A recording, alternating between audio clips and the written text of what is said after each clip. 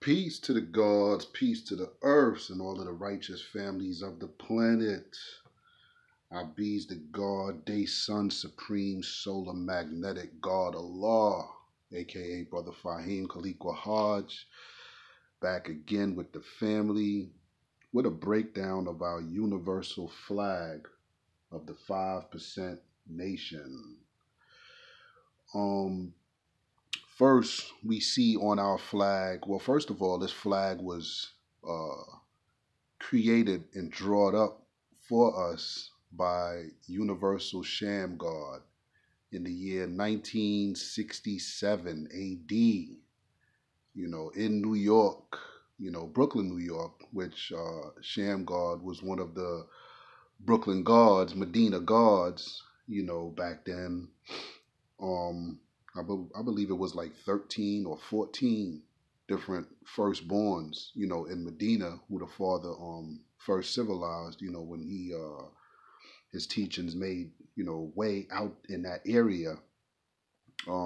Medina guards was like known as the warrior guards, you know what I'm saying?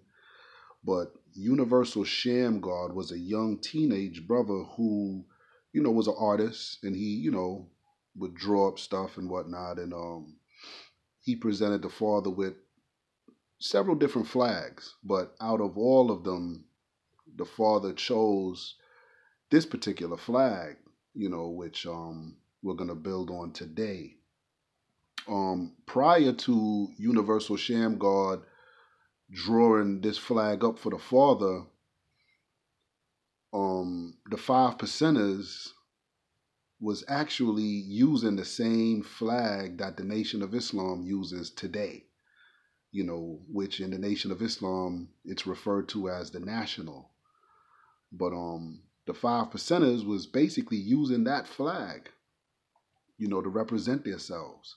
They had the flag of the 5% nation. I'm sorry, they had the flag of the Nation of Islam, and they had the names pretty much of the brothers in the Nation of Islam, Akbar and Bilal, and, they had those type of, names, Muslim God names, basically. I say Muslim God names because they were the 99, or they are the 99 attributes of Allah, most glorified and exalted. But brothers would, use them to represent themselves. But during the year 1967, just with a lot of backlash and stuff that was going on with, some of the youth in the streets of New York City, gang violence, gang activities, dudes getting, stabbed, dudes getting shot, dudes getting locked up, charged for drugs, selling heroin. Heroin was big on the streets at this time. Brothers was getting in trouble. So the father said, you know what? I believe it was Captain Joseph and Brother Clarence, Clarence 7X from Muhammad's Mosque or Muhammad's Temple, number 7 in New York City, eventually stepped to the father and was like, yo, brothers is, getting bagged up for stupid stuff and da-da-da-da-da, da-da-da-da-da, and it's really shining a bad light on us. And the father knew that, first of all, the Most Honorable Elijah Muhammad, the father held the Most Honorable Elijah Muhammad in high regards as a holy messenger of Allah. The father never had no problem with the messenger.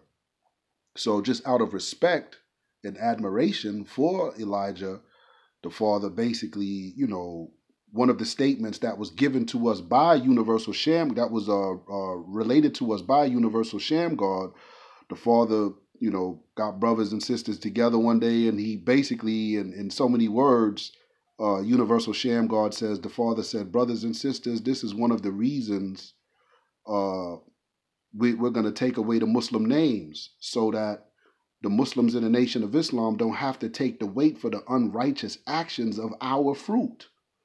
He said, he taught us that the Muslim is only one who submits to the will of Allah. So by nature, we are all Muslims. This is the father. He said, by nature, we are all Muslims. And that it is hard enough being a righteous Muslim in hell without a bunch of knuckleheads running around on the warpath causing confusion. So in the year 1967, a big change pretty much happened with the 5%, Nation of Islam. They got their names changed, and now they had their own flag to represent their nation. So as we look at the universal flag of the 5%ers, we first see that, we have 8 points, we notice, around the outer part of the flag. I'm going to just use this little thing I made. But these 8 points going around, basically, those 8 points basically represent our 8 lessons that the Father gave us, which is the supreme mathematics, the supreme alphabets, student enrollment, our English C1, English lesson C1, the Lost Found Muslim lesson number 1, the Lost Found Muslim lesson number 2, the actual facts, and the solar facts. Some gods have added or put, I've heard variations with the 8 lessons, because some gods, like the way I got it actually when I first got knowledge of self, my enlighteners gave me the 8 lessons were the supreme mathematics, the supreme alphabets, the 12 jewels of Islam, then the student enrollment, or the 1 to 10, the English lesson C1, the 1 to 36, the Lost Found Muslim lesson number 1, the 1 to 14, the Lost Found Muslim lesson number 2, the 1 to 40, and then actual facts and solar facts, both pretty much together, because they're short, short degrees, both of them.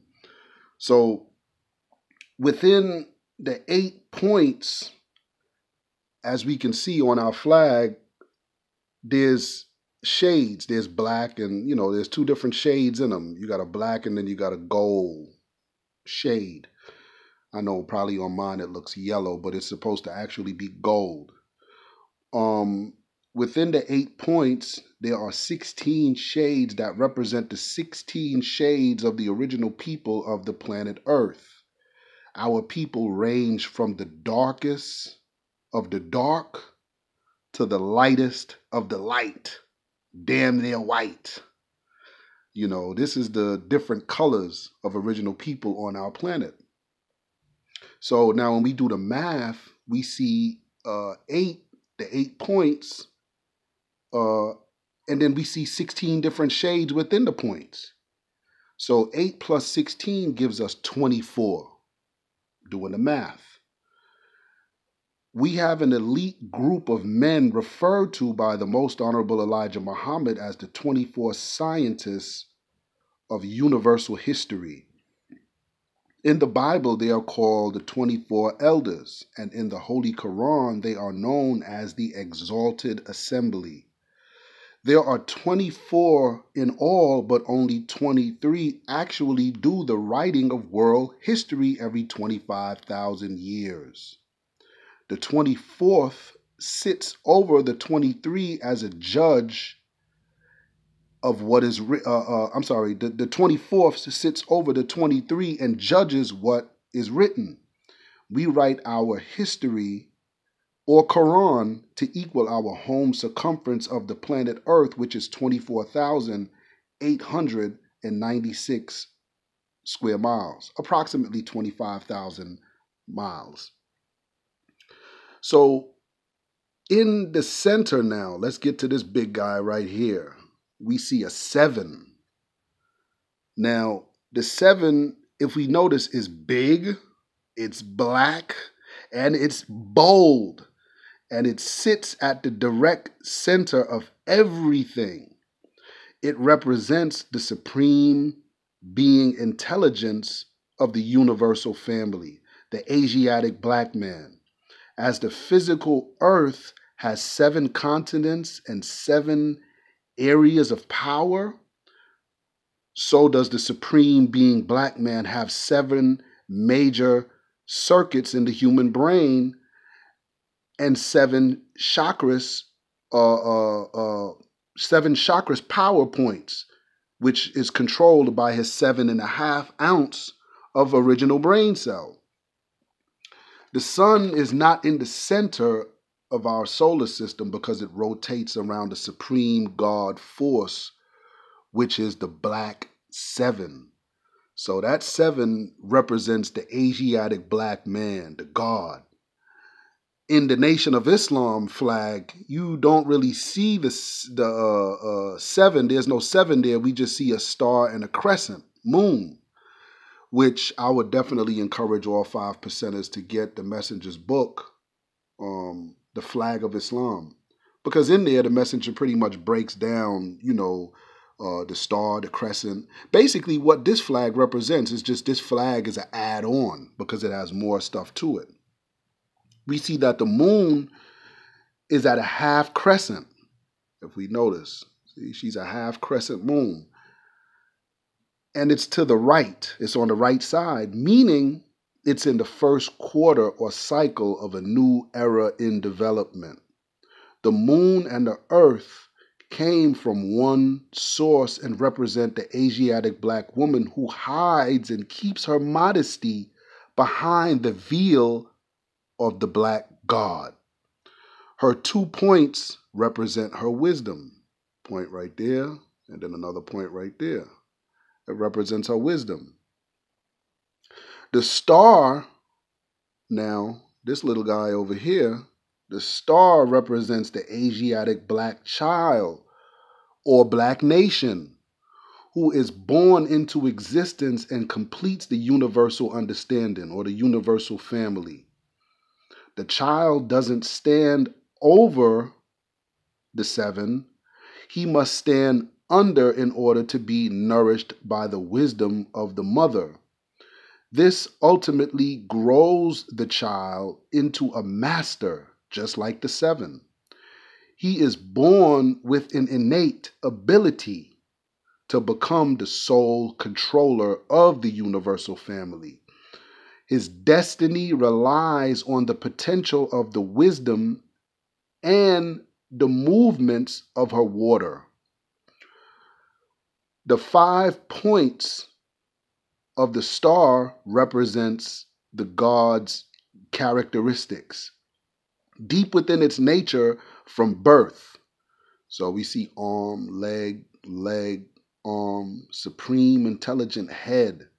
The star has that. It has those 5 points, arm, leg, arm, and supreme intelligent head. We see the baby in making, the baby nation growing.